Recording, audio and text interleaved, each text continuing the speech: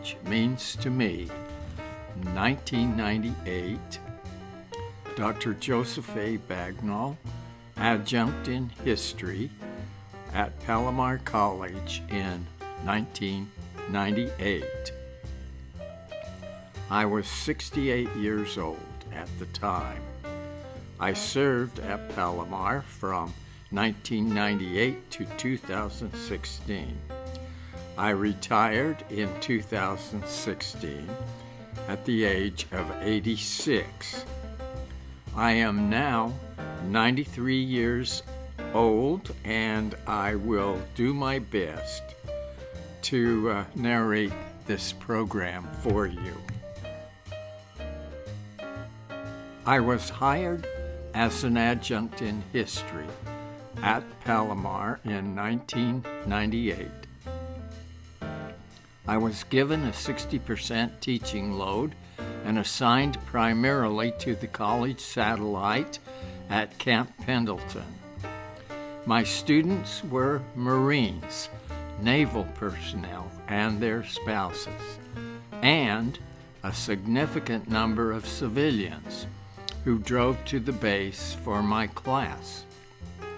I spent 18 wonderful years on base, but I also taught a few classes at our Escondido satellite and on our main San Marcos campus. Adult motivation.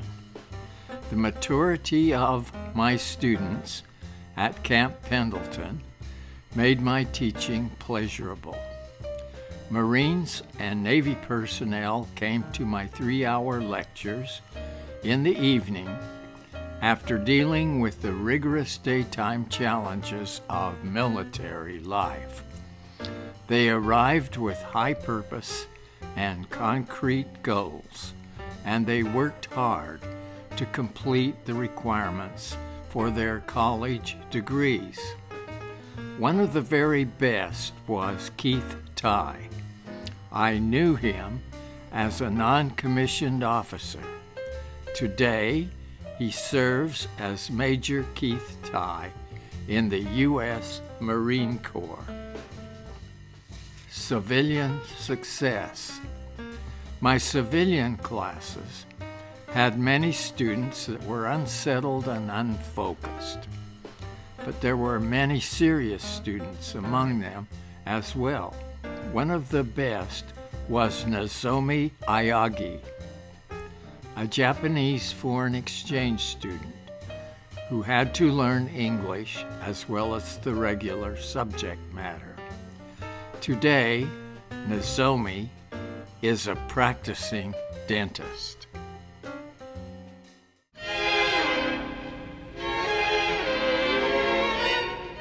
Professionals everywhere. I had the pleasure of working at Palomar under the following chairpersons of the Department of Economics, History, and Political Science. Most recently, it was Teresa Laughlin, then Chris Johnson. Next was Jose Esteban, and then my first chairperson was Mary Ann Drinan. Each of these leaders handled their responsibilities with dignity, professionalism, and high competence, and each was a pleasure to know.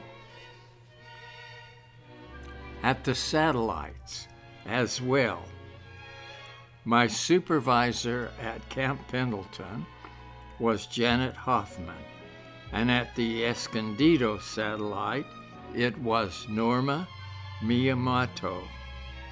Their work was equally impressive, and the morale was always high at their respective stations. Collegiality at Palomar. During my 18 years at Palomar, the Economics, History, and Political Science Department had a collegial atmosphere. There were department parties at Bill Chanel's fine home, or at a restaurant in San Marcos, or at the college itself. Colleagues at Palomar enjoyed one another, and it was a happy time whenever we got together.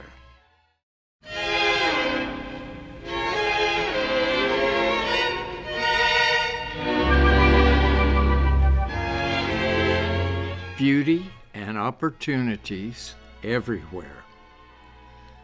The stately buildings on our San Marcos campus convey an atmosphere of great dignity. Our campus looks more like a modern university than a community college. Palomar College has an incredible range of class offerings, with over 250 degree and certificate programs. It would take days to describe the plethora of career pathways that are available to our Palomar students. Sample pathways. We have a strong transfer program with ties to our universities of California and the California State University system. We offer an outstanding child development program under the direction of Dr. Laurel Anderson. Melinda Finn, our public affairs official, is an excellent professor of photography. We offer registered nursing and LVN degrees, dental programs, and paramedic programs. We have a program in fire science. We have a police academy, an arboretum, a program in astronomy, programs in performing arts and fine arts, a myriad of computer programs, and many, many more.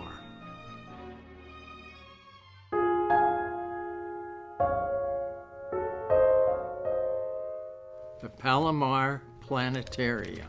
We have an on-campus astronomical observatory.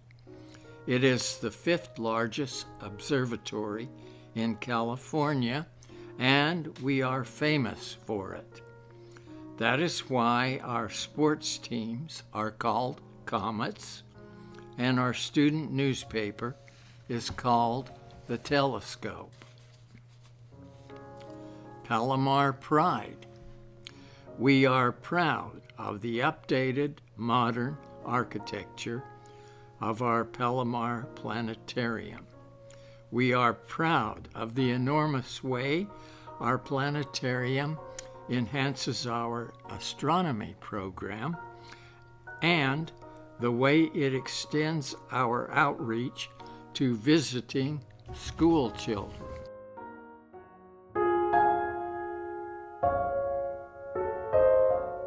Palomar College Television. We also have an award-winning television station.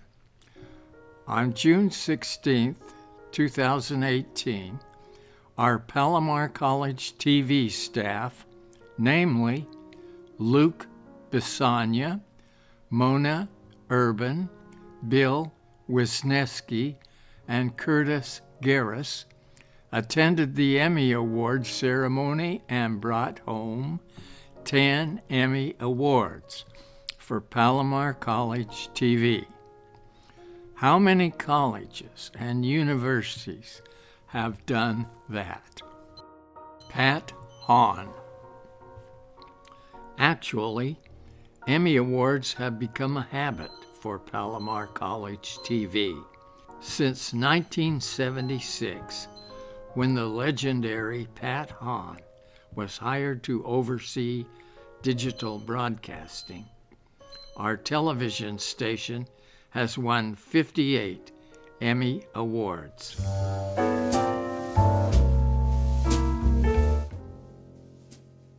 Planning a unique learning experience. In the fall semester of 2006, I told my History 102 class in Escondido that World War II pilots met for breakfast every Wednesday morning at a Denny's restaurant in Oceanside.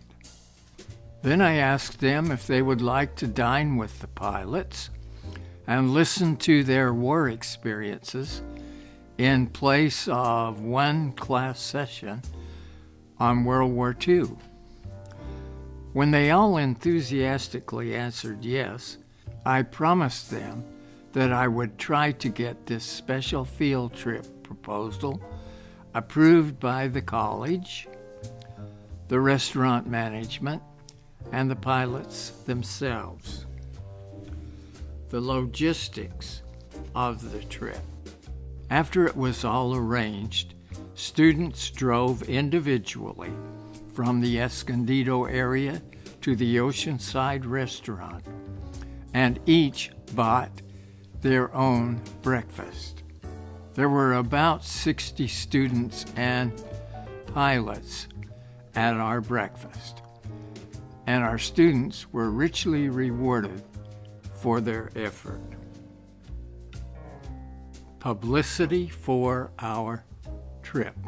On Monday, November 6th, 2006, our student newspaper, The Telescope, carried a half-page story with a banner headline, "Students Learn from War Veteran Pilots." The story was accompanied with a picture of about 6 of our students huddled around a pilot at one of the many tables. Not only was our trip covered by the Telescope, but both the professor and students were praised on the editorial page of the North County Times. Working with Pat Hahn and Palomar College TV.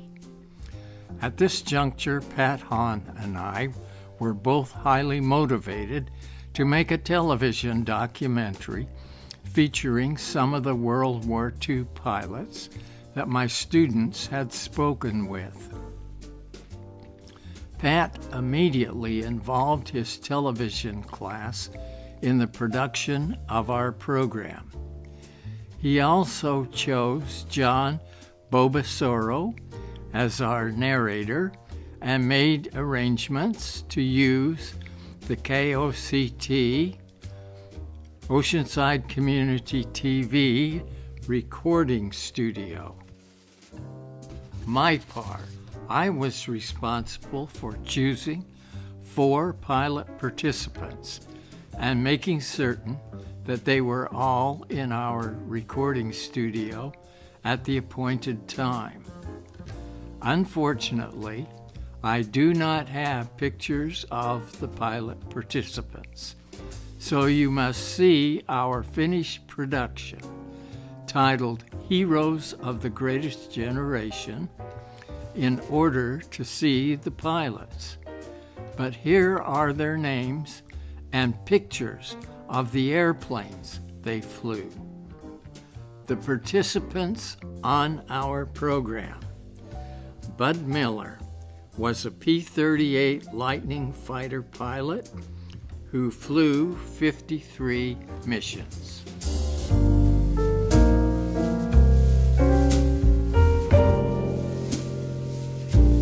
Rod Braswell was a B-17 Flying Fortress bomber pilot who flew 50 missions.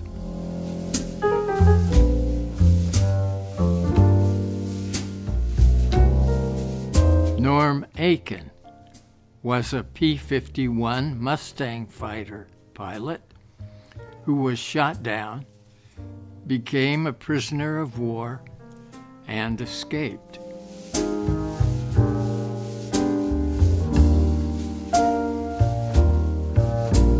Bill Ryherd was a B-26 twin-engine bomber pilot who flew on D-Day and was shot down on his 36th mission. and he became a prisoner of war.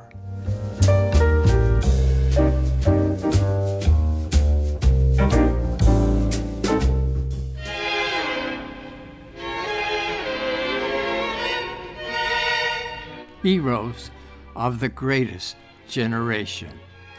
Tom Brokaw, former anchor for NBC News, has popularized the idea that the generation that survived the Great Depression and won World War II was America's greatest generation. We therefore titled our documentary Heroes of the Greatest Generation, Pilots of World War II. Death has stilled the voices of our four heroes, but we still have our precious footage of each one sharing his war experience. Where can you see this footage? In times past, both Palomar College TV and KOCT Oceanside Community Television have aired Heroes of the Greatest Generation. Air dates have been either on Veterans Day or Memorial Day. Perhaps our footage is still in their archives and is available for viewing. If not, the program can still be viewed in its entirety on Joseph A. Bagnall's YouTube channel. Palomar College sports achievements since our founding in 1946. Coach Tom Kraft. Tom Kraft, Palomar College football coach, holds our school record for most football wins. He won 115 games and lost 56. He also won Palomar's national titles in community college football in 1991, 1993, and 1998. Coach Mildred Ayers' Palomar archery team won the national championship in 1966 and 1967. Coach Ayers also won the state championship in co-ed bowling in 1971 and 1972.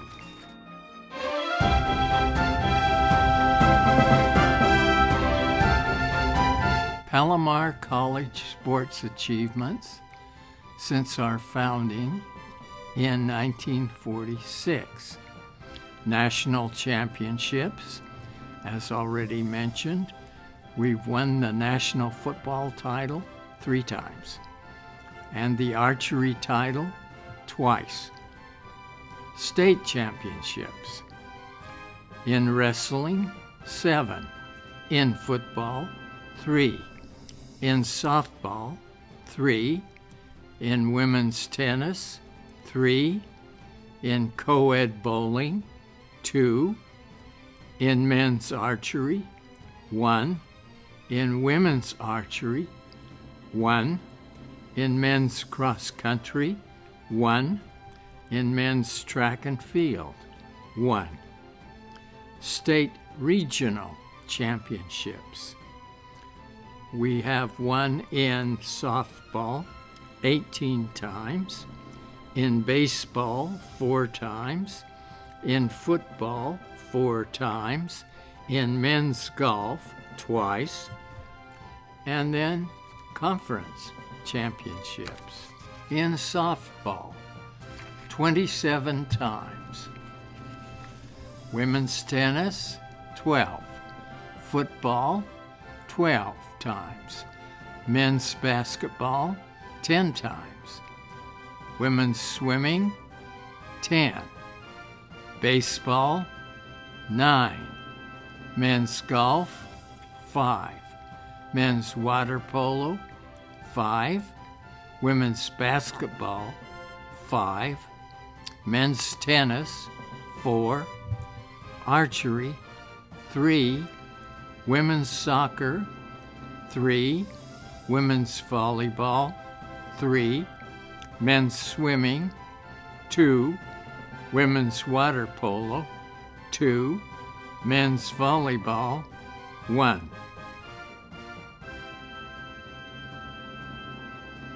Career opportunities for our student athletes.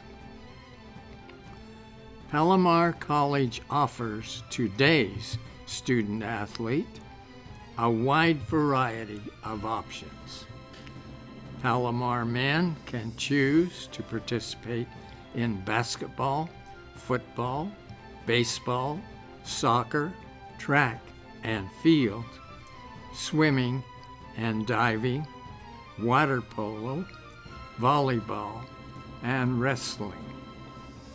Palomar women may compete in basketball, beach volleyball, soccer, softball, swimming and diving, track and field, volleyball, and water polo.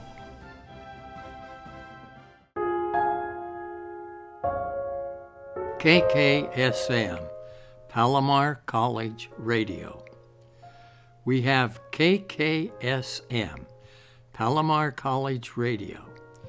It is on the air 24/7. It has a 500-watt output and is located at 1320 AM on your radio dial.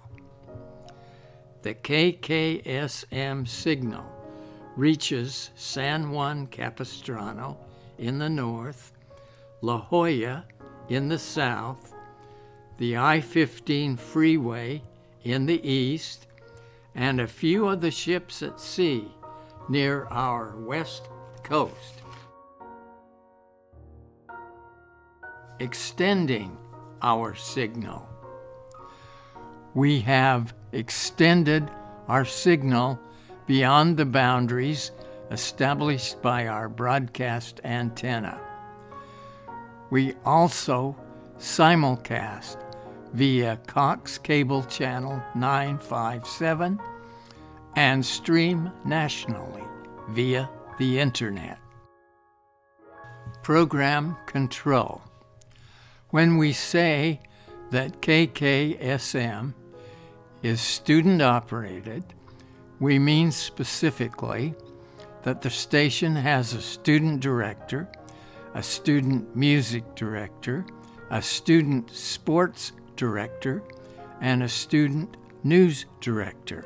KKSM also has Zeb Navarro as faculty advisor and station manager, and an independent contractor as our chief engineer. Program content. Our students program excellent talk shows and entertainment.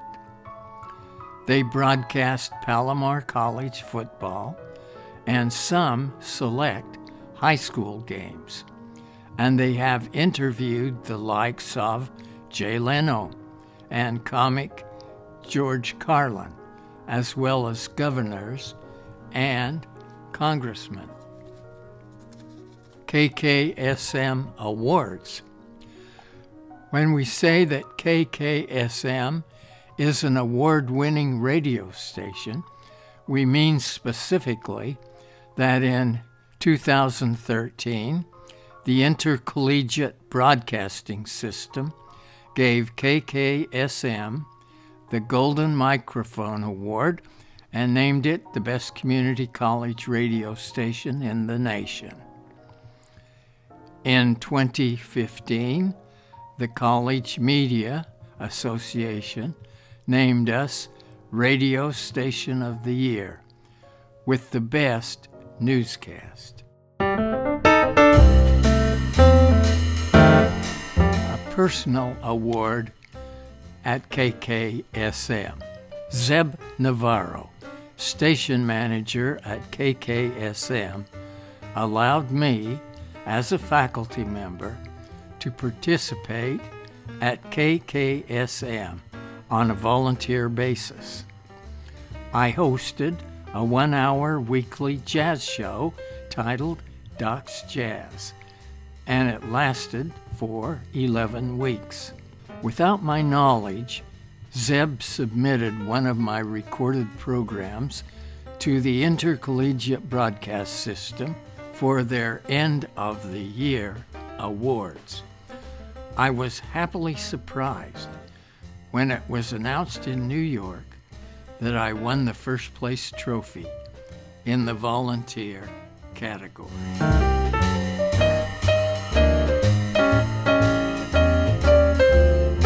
The Distinguished Faculty Award. After an early retirement from full-time teaching and a 12-year stint as an assistant dean at Santa Barbara City College, I spent 18 wonderful years as an adjunct in history at Palomar College. I retired in 2016 at the age of 86 and was presented the Distinguished Faculty Award.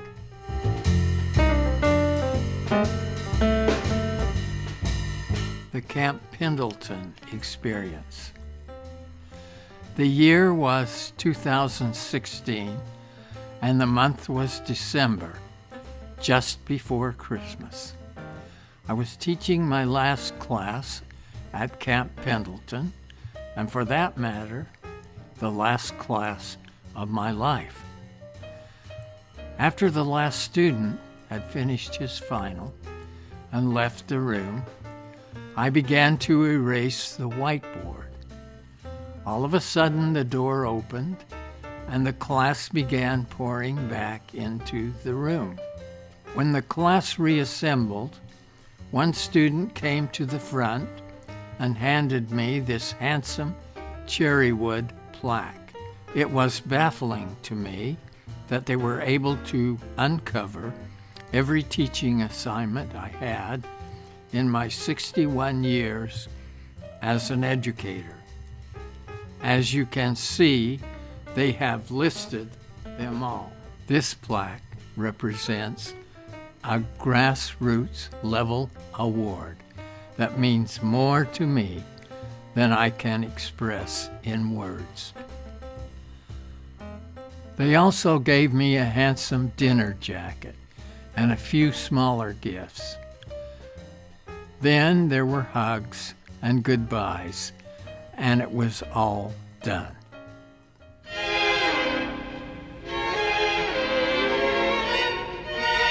A professional among professionals. There may have been pockets of acrimony, pettiness, and discord at Palomar, but I never observed them, nor did I ever experience them. At Palomar, I always felt like a functioning professional among professionals. Thank you, Palomar College, for honoring my work. Working with the best. My experience in community colleges is quite extensive. I taught history as an adjunct at Monterey Peninsula College from 1959 to 1961. I taught history full-time at Fullerton College from 1964 to 1970. I observed Santa Barbara City College classes up close as an assistant dean from 1970 to 1982. I taught history as an adjunct at Miracosta College from 1985 to 1998.